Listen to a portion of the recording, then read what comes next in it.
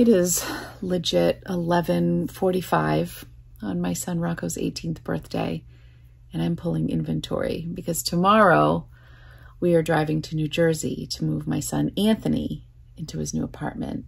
Do you ever have those moments where you just realize that you're probably at your tipping point and something's got to give?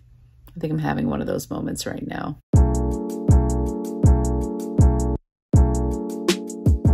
I'm trying to pull some shipping that needs to go out on Monday morning because I won't be here. The house is quiet right now, so I'm trying to get some stuff done because I have to film a video tomorrow before we head to New Jersey. This was a full price bundle, by the way.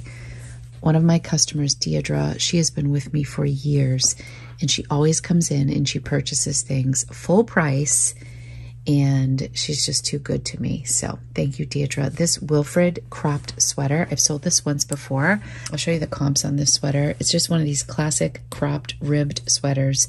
This is sold at Aritzia, and I think the first one I sold for $80 and this one sold for $79 full price. Bins are overflowing. This right here. Oh my gosh.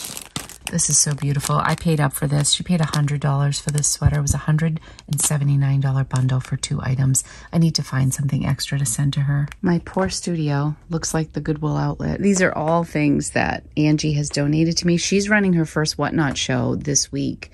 She needs to earn some extra money, but this is what I'm dealing with. I'm just such toast. I'm not complaining in this video. I'm just talking about what my tipping point is, and I'm wondering what your tipping point is, because I feel like I am legit at mine. Just too many irons in the fire right now, and a lot going on in the month of August.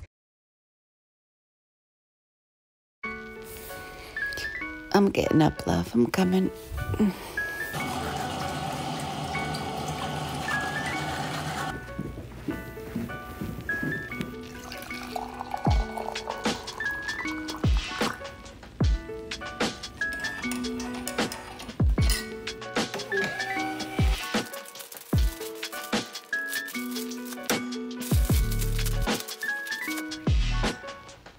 It looks so dark in here, and it's not that dark. Welcome back to another recap video. My name is Lori. I'm a reseller on Poshmark and eBay. If you are new to my channel, welcome. I share my adventures in thrifting here with you. Sometimes I'm talking about sales, which I will be doing in today's video. Other times I take you along thrifting with me. I bring you along for the ride, so I'm really happy that you're here. Today is my monthly recap video where I share my thoughts on my business, check in with some of the goals, what I'm reaching, or things that are slipping through the cracks. This month is an example of a lot of things that are slipping. I feel like I'm slipping on the daily. I have 3 kids. They are all moving into their new places in the month of August. So as crazy as July was, August is going to be even crazier. So what I've been doing this month to prepare for the upcoming month is doing a lot of sourcing and tucking things away. Like I haven't even filmed the hauls, but I'm like filming my B-roll, filming my thrift with me portion of stuff, having my hauls ready to go, because I'm going to be in New Jersey this month. I'm going to be in New York City, Pennsylvania, and Maine. On August 10th, I'm going to lose my assistant Caitlin, who's been with me for I think 2 years now, and that is going to be a huge void in my business. And then my other assistant, Maddie, who's relatively new, she's just here for the summer. She goes back to college the very start of September, so I'll have her for a couple more weeks. When I feel like I've figured things out a little bit, at least in these current months, the next month, it's like a whole new list of challenges. Last month, the title of my recap video was Embracing Change. During the month of June, I just was going through a lot of changes. Rocco graduated from high school. I added my first Whatnot show to the mix, and Whatnot has really impacted my business, and I don't really feel like I was ready for it. True to my personality, sometimes I jump in and ask questions later. I did that with my podcast that I used to do. I did that with Whatnot. I even did it with YouTube. You know, sometimes I don't think so much about how is this going to impact my everyday life? How is this going to fit in time-wise with my current schedule? I have a feeling about something and I go for it. And oftentimes it does work out for me, but because I dive into things without doing too much research sometimes, I end up having to like weather the storm until things level out. And I feel like the month of July was kind of figuring out how Whatnot was going to work in my schedule. I feel like I'm getting there. It has just been such a great addition to my selling platforms, but on the same token, it has been a lot to absorb. I do have a video coming out called What Sold on Whatnot, and it's a little bit of a guide to share with you how I set up for my Whatnot shows. I've been doing kind of more formal Whatnot shows, meaning I preload everything. I have pictures and measurements. I have a decent amount of items. I want to start doing more like casual Whatnot things, like maybe a pop-up or go thrifting and come home and just pull things out of the bag and sell right out of the bag, or maybe take you along for a thrift with me. But like I said, I'm really trying to just get my bearings with Whatnot. So one thing I am super happy to report is that as of this morning, thanks to one of my very favorite customers, Deidre, who's been with me for years, she always comes in and buys things full price. And I always feel bad because she has supported my business for so many years, and I always want to make sure I give her a little bit of a deal. But she always buys things full price. She likes them, and within 10 minutes she purchases them. So I always like even miss the opportunity to send her an offer. Dee Dee, you're very fresh. So what I usually end up doing is trying to throw in a little thank you gift. This morning, she purchased 2 items for $179. 2 of my favorite things that I showed you this morning when I was like half asleep. But that sale put me over, I mean, it's nothing to write home about, but it's actually progress in Poshmark, meaning this was the first month that I didn't do worse than last month. Since March, my sales have steadily declined on Poshmark. And as of right now, I think I am $6 ahead of where I was in the month of June. Not much, but at least I wasn't on the decline for another month. So March, April, May, June, 4 months in a row, my sales were just declining on Poshmark. And I don't attribute that all to Poshmark. That has a lot to do with the fact that I haven't been listing as much. I've been nurturing Whatnot. I've had a lot of stuff going on in my own personal life. I think sometimes it's really easy to point the finger at a platform and say, everything sucks because you changed the algorithm. But I know that when I work my Poshmark business, I make sales. That may not be true for everybody, because I have heard from some people, you know, I'm listing, I'm relisting, I'm tweaking my listings, and I'm still not making sales. I'm so sorry if that is the case for you. My sales weren't crazy, but here, let's just do the breakdown. Poshmark, as of today, July 31st, hopefully this video will go out tonight. I am traveling to New Jersey tonight, so there'll be some editing along the way en route. But my sales were $2,435. Yeah, so last month they were $2,429. So I'm gonna keep pushing. Hopefully I'll make a few more sales before the end of the day. Whatnot beat Poshmark. I had a sale every week on Thursday starting July 7th. I do a sale every Thursday at 3 p.m. I'm doing another sale this week, but my daughter Angelina is taking over. She is prepping for it. She's getting all the money for it for her back to school shopping. I'm probably gonna still run the auction. Hopefully Angie will pop in, but it's gonna be all of her stuff. So if you wanna support Angelina in her first Whatnot show, that would be awesome if you wanted to tune in. So my sales through the month were $571. That was on July 7th. I had only like 35 items in that show. That was the smallest show that I've done so far, and it was also my lowest sales.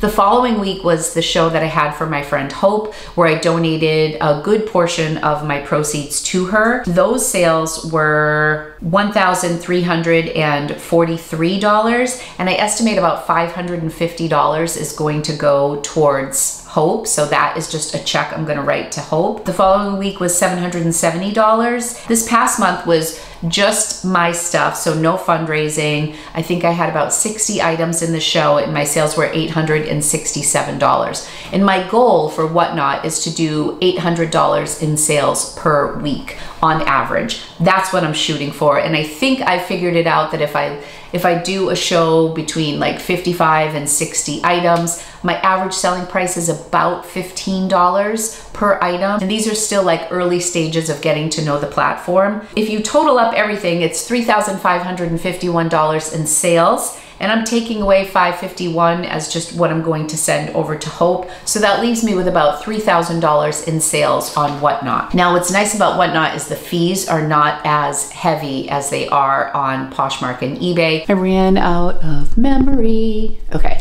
Whatnot only charges about 11.5% for a platform fee, and then Poshmark is 20%. So the numbers I'm giving you are my sales. They don't include my cost of goods, which is on average about $5 per item. It's lower than that on Whatnot. I tend to not put my higher cost of goods item on Whatnot unless I'm very confident that it's going to get bid at a level that I feel comfortable selling. This is for my upcoming video where I wrote down all of the sales from last week, what they sold for, what I paid for, so I have a good analysis, so stay tuned for that video. If you're interested in seeing more of my videos, be sure to subscribe to my channel, and you can hit the bell so that you'll be notified when I post these videos. I usually post 2 videos per week, sometimes 3 if I'm feeling ambitious. So we have $24.35 on Poshmark. On Whatnot, after we take out the approximate $551 for fundraising, we have about $3,000 in sales on Whatnot. And then on eBay, I was so excited because you know I'm always pushing for the $1,000 in sales on eBay. When I did my analysis this month, it came out to $1,026.99. And I was like, yay, I hit $1,000 on eBay. I was so excited. And then I realized that somebody bought a Louis Vuitton bag and never paid for it for $450. So that took my sales down to $576.99. Wah, wah. Oh well, what are you gonna do? Again, Whatnot has been a big focus for me, so I'm still trying to figure out where everything fits. So my total sales for the month of July, as of right now, at like noon, $6,011.99 in sales, not profit, not cost of goods, which I'm really happy about. I feel like I've been averaging about 5,000 total. And so I think Whatnot has really given me that edge that I've been able to push forward. And it's also moving a lot of product. Moving forward, I'm looking to have 60 items per show, $800 in sales per week on Whatnot. And then if I can get my Poshmark sales back up to where they were, which was like 125 to 150 items per month, that would be amazing. So if I do 60 items per week on Whatnot, that would be 240 items per month. Now, they're not always the high-end items, but that's okay. I have over 1,300 items in my inventory. I'm a broken record. I would love for that to be under 1,000. It's never going to be under 1,000 if I keep doing the same stuff with Poshmark, but potentially once I start pulling some stuff maybe to sell on Whatnot, I can get those numbers down on Poshmark, get my inventory down, move more product between Whatnot and Poshmark, and then just finally feel like I'm not so buried, because right now I am buried. So say I do even 110 items on Poshmark and 240 on Whatnot, that's 350 items moved per month. That would be fantastic for me. That doesn't even include eBay and Depop. Depop, I only had 1 sale, and I think it was like $25 for a pair of Hurley shorts, so I didn't even include that in these numbers, but I've really neglected Depop. That's just a quick overview of my sales. And I also do like to include my YouTube revenue, because YouTube is a huge part of my work life. And my revenue estimated this month is $2,297 on YouTube. We get paid out like on the 15th of the month. So they always give an estimate, and then the payout actually comes on the 15th. And then any affiliate marketing and sponsorships I don't include in this breakdown. But that gives you an idea of where I'm at this month. I do think I am very much at my tipping point. 2 things that I absolutely have to do, have to make a priority in September, and please hold me accountable. Leave in the comments, Lori, did you hire a virtual assistant yet? Lori, when are you gonna hire your virtual assistant? I have to hire a virtual assistant, and September is my goal. Kids are all gonna be gone. I have a lot of pressure on the poor month of September. I wanna get back to Weight Watchers. I wanna hire my virtual assistant. I want my office space to be clean. I feel like so much is gonna change when it's just Jay and I in the house. I hope there's some truth to that. I hope I'm not putting all this stock into the month of September and being an empty nester, and then I just fall into my old habits, whether the kids are here or not. I'm really hoping to be much more structured. This is probably a great place to mention today's sponsor. Thank you so much to Vendoo for sponsoring this portion of today's video. As you know, I've been working with Vendoo. It's going to be 3 years in October. And next month, in the month of August, I am meeting up with Vendoo at an event in Soho in New York City. Grailed is hosting an event at their headquarters, and Vendoo invited me to be a guest, and I'm so excited. There's also the Real in Soho, so I'm planning on doing some vlogging there, and I can't wait to just do a little thrifting in New York City. I love the whole team over at Vendoo. Many of the people who work at Vendoo are resellers themselves, so they know what it's like to be in the trenches. Vendoo's customer service is top notch. They're so invested in constantly improving on their product. Vendoo is a cross-listing service that allows you to cross-post your items to multiple marketplaces. Currently, most of my items are on Poshmark, eBay, and Depop, but they also cross-list items to my website, which is on Shopify. I love that it's so easy for me to cross-list things. The reason that I want to hire a virtual assistant is because a lot of the women who I have interviewed, and men as well, through Upwork, they have experience with Vendoo. So they know how to go into Vendoo and cross-post and delist and relist and just help with all that back end stuff. For a long time now, I have used Vendoo as my main hub. I don't draft my listings on Poshmark or eBay or Depop. It's all through Vendoo. And it's so nice to have everything in one spot. As I'm talking about in this video, I am like perpetually overwhelmed with how many things I have going on at once. So the fact that I can rely on Vendoo 24/7, it's always there for me.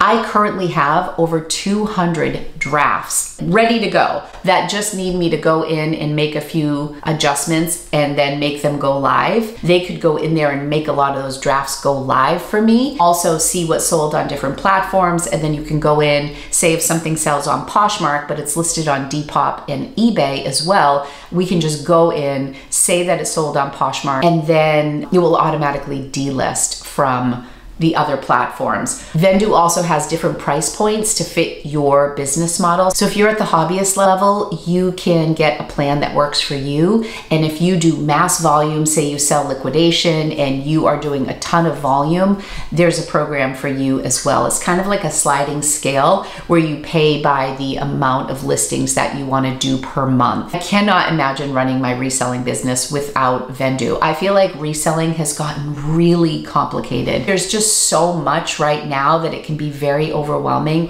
and I feel like Vendoo really simplifies what can be super complicated. If you want to give Vendoo a try, click the link in my description. You'll save 25% off your first month of service. You can always reach out to me or to Vendoo if you have questions. Thank you, Vendoo, again for teaming up with me in today's video, and I'm so excited to hang out with you in New York City in August. Why don't we jump into sales, and I'll talk a little bit about some of my best and not so greatest sales on each of the platforms. Why don't we start with Poshmark? My best sale of the month on Poshmark was a bundle that sold, when did it sell? On July 25th. The bundle was just 2 items, and it was a pair of Burberry Clements rain boots that I picked up at the Goodwill outlet. I was really pumped that day. If anybody watched that video, I will link it right here if you missed it. I found this beautiful rain boot, a single beautiful Burberry rain boot in beautiful condition, and I was looking everywhere in the bins to find it, and I was just getting ready to give up. I saw one of the familiar t-shirt guys hanging out in between rotations, and I was going to give the boot to him. When I showed him that I had the boot, I'm like, I've been looking everywhere for this boot, and I was on my way out. He's like, oh, my buddy's got the other one. I'm like, no way. His friend had the other one. We had a little negotiation. He charged me $20 for the boot. So I bought the boot off of this guy at the Goodwill outlet, and then I proceeded to sell the boots. I listed them for $235. And then I also had this Free People blue and white striped smocked crop top that was really cute. So together that was $260 combined. And the person who bought the item sent me an offer for $200, which I gladly accepted. I was so excited about that. So I estimated that the Burberry boots sold for $180, and then the Free People shirt sold for $20. So the Burberry boots cost me $20 initially. And then whatever they weighed. They were probably 3 or 4 pounds because they're pretty heavy. So even if you say 4 pounds, my bins are $2 per pound. So $8, $28 investment for $180 sale. Of course, Poshmark takes 20% of that. On $200, Poshmark took $40. I was left with $160. That was my best sale on Poshmark in the entire month. My next best sale was something from that crazy $5 designer haul that I did. This was a brand new brand to me, which so many items from that haul were new to me brands. And I actually went back and they were still running the $5 sale.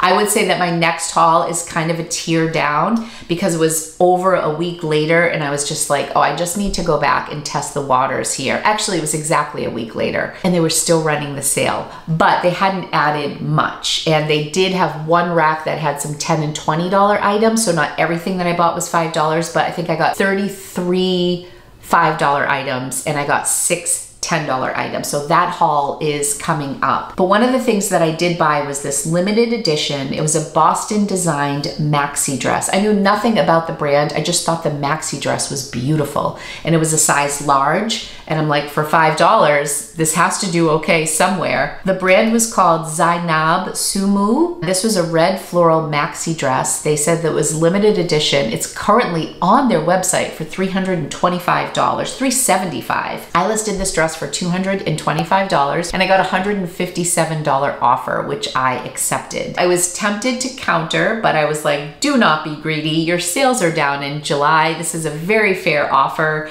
and you paid $5. So I am gonna also do a what sold video specific to this store and this haul. I'm starting to keep track of what's selling. I think in about a month's time, I'm going to revisit that haul and tell you exactly what sold and where I'm at for profit since everything was $5. So $157 less Poshmark fees of $31.40. My net earnings were $125.60 minus $5. So I profited $120.60. Those are my two best sales on Poshmark this month. And also the sale that I mentioned this morning, the $100 free people, those are right here actually. I didn't really show these up close and personal, but this is new with tag, I'm pretty sure. Cinnamon colored sweater dress. I'll pop up a stock photo here.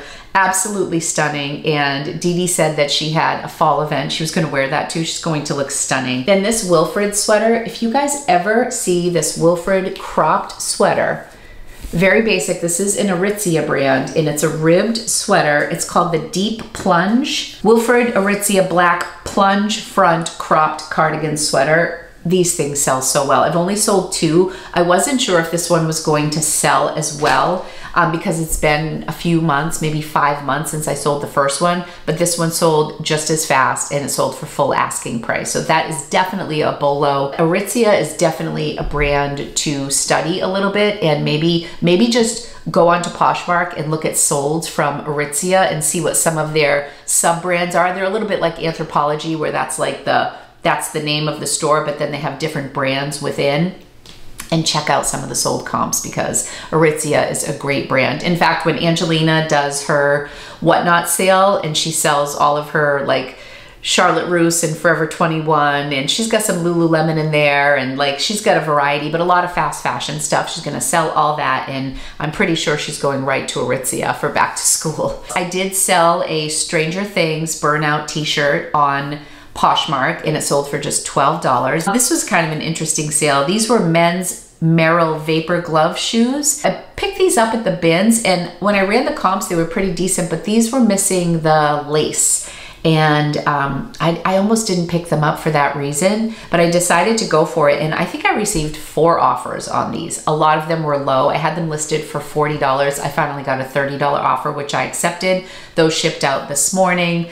But just a reminder that even though something isn't perfect, you can still list it, especially if there are decent comps. Also this morning, I sold a Mara Hoffman sweater that I picked up for just $6. I had it listed for $80 and I accepted a $60 offer on that this morning. If I look really quickly at my sales just from this week on Whatnot, because I don't have everything in front of me, I purchased some linen pieces at a thrift store that were new with tag and I paid up for them. I paid $13.50 for each item. I tried one in my Whatnot sale and I started it at $18. Some of the things that I start on Whatnot start at $1. Some start at $4 or $5, all depending on what I pay. You want to make sure that you're starting things at a price that you're not going to lose money. I think that's one of the criticisms of Whatnot is people say, you know, you're selling your stuff for yard sale prices, but remember, you can set the starting price. So if you're willing to start something a little bit higher at the risk of it not getting purchased or bid on, then do that because you don't want to lose money. We're not doing this to lose money. So I started this linen top at $18 and I paid $13.50. So it was only a $4.50 profit built in, and that was before fees, but that was a chance I was willing to take. I thought I'd at least get $20, $25 for it.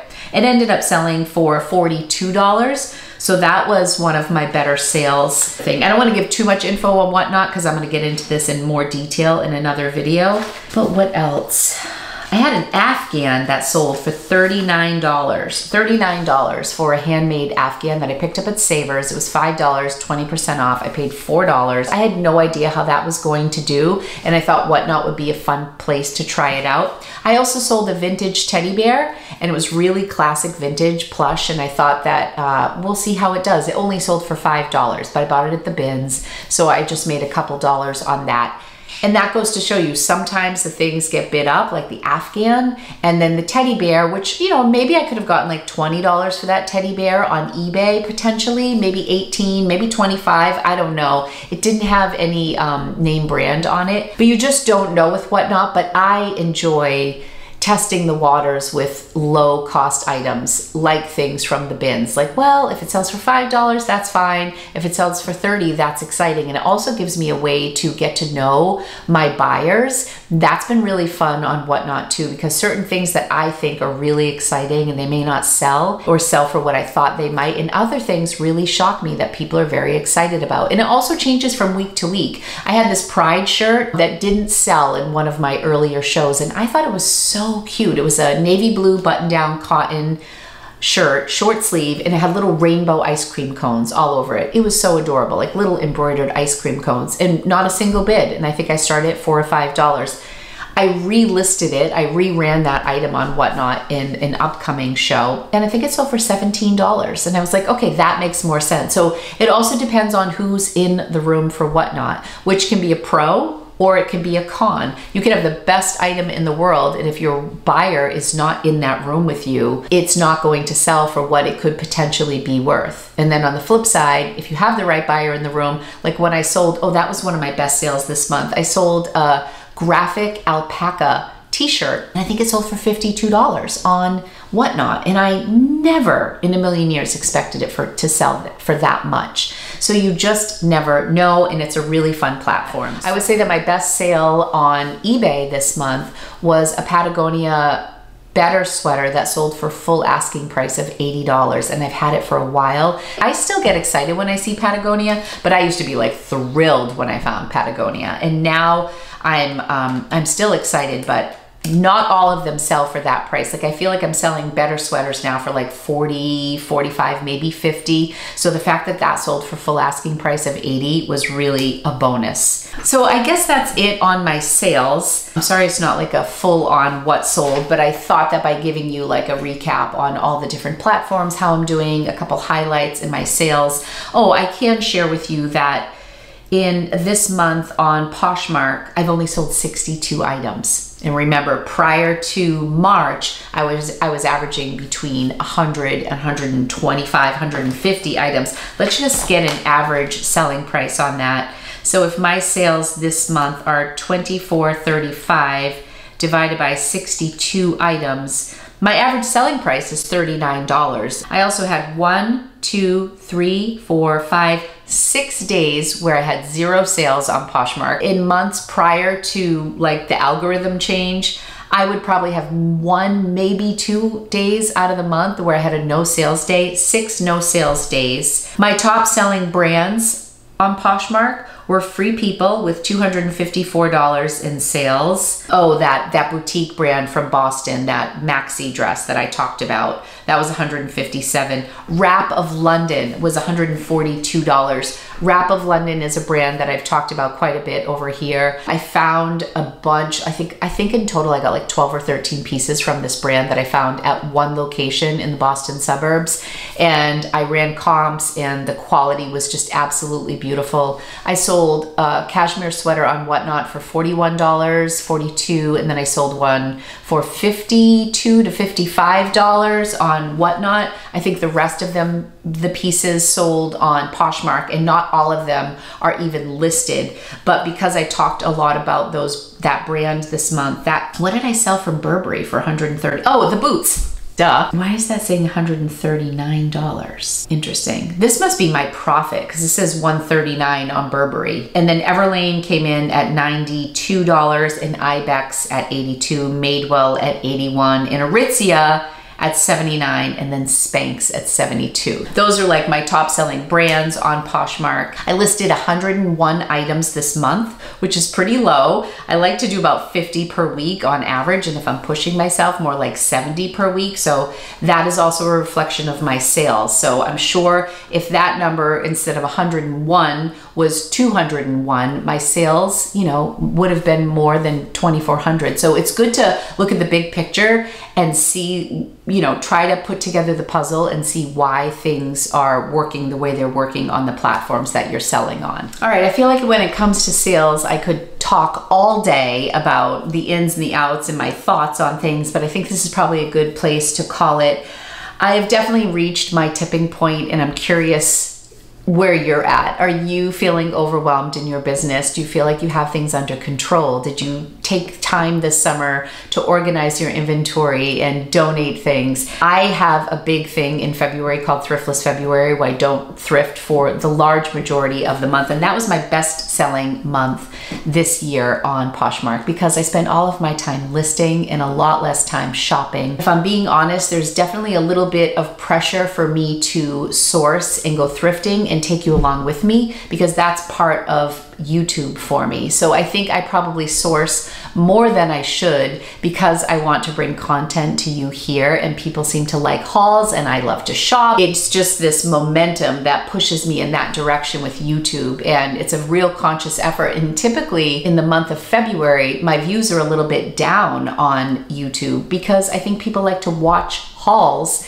and what I picked up more than they like to, I mean, as much as everybody likes a little bit of organizing and, you know, the details behind the scenes, people really do enjoy the hauls. I need to check myself more frequently and make sure that I'm doing the behind the scenes stuff as opposed to just sourcing. I have to be cautious of that because I'm definitely at my tipping point. Hopefully I'll have more time in the month of September, so that will be a pro moving forward. August, I'm literally going to be treading water between all of the traveling that I'm doing. The one good thing about August is I have a lot of my videos already mapped out and I've done a lot of the sourcing already. I just have to actually film the stuff and push it out.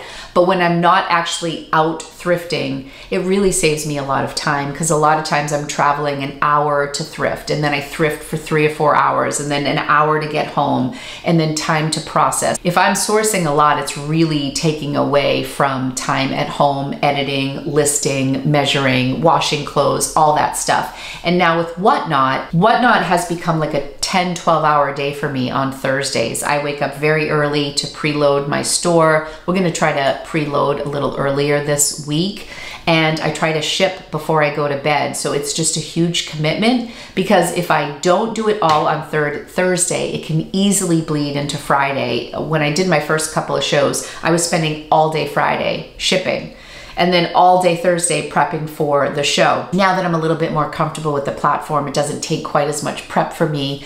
I'm calmer during the actual show itself. I'm putting together a lot of my shipping that night so that Friday I can source if I need to or just do something else, because I wanted to make sure that those shows were going to be worth my time and it wasn't taking up too much of my time and taking away from other parts of my business that I've worked so hard to build. I think during the month of August, because I have so many other things planned, it will be nice that I have already sourced and I already have my videos lined up for the month, which I never do. I usually am not that organized. I would love for you to share with me some of your strategies for keeping things in balance. Are you really strict with your time? Are you good with boundaries? Because I am not good with either. One of the things I did in the month of July was I did my Viewer's Choice Thrift Challenge, and that really took a lot out of me as well. I did a lot of sourcing and I was doing a lot of editing, so it kind of took away from other parts of my business, but I was so excited to do that series, and I kind of thought of it at the end of June and I said, boom, I'm gonna do it. And so I just jumped right into it, and I'm happy that I did. But when I do those types of things, it's like a domino effect. It affects other parts of my business, and that's where where I struggle sometimes. I get so excited about a concept or an idea and I jump right in and I don't really think of the repercussions it will have on my business. The reason I wanted to do that in the month of July was because I always do my happy holidays in the month of December, and that gives my channel a little boost. It's also a time for me to be creative with my content because I do produce a lot of similar content here on my channel. I like to do different series that I can keep as a playlist or people can refer to, just something fun. My Thrift Across New England series, or when I do challenges with friends, and then this particular one was a viewer's choice challenge, and it gives me some tools moving forward when I test the waters and see what people enjoy. So that definitely impacted my lack of balance in the month of July, and I had to play a lot of catch up after that series. I have to think more clearly and more intentionally about those things going into the future and try to plan things out. You'd think me like planner girl, I would be better at planning, but I love planning, but it's also does not come very natural to me. So I think that's why I do enjoy the paper to pen planning, because it does help me. But if I don't make time to plan, some of my stuff is out the window. I feel like I am working my business around the clock. It's been a constant battle and it will continue to be, but I'm hoping that in the upcoming months when we are empty nesters, when I'm not sad and crying because I miss my babies,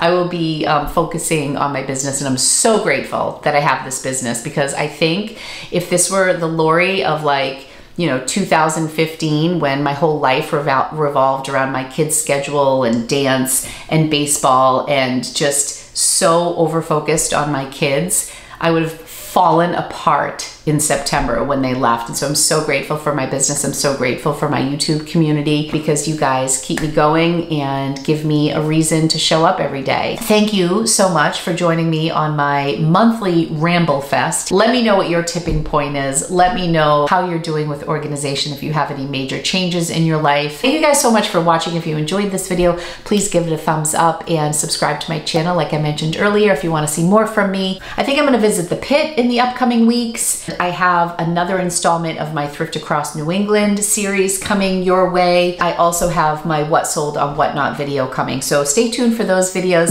Thank you guys as always for your support. I love you so much, and I'll see you real soon in a new video. Bye.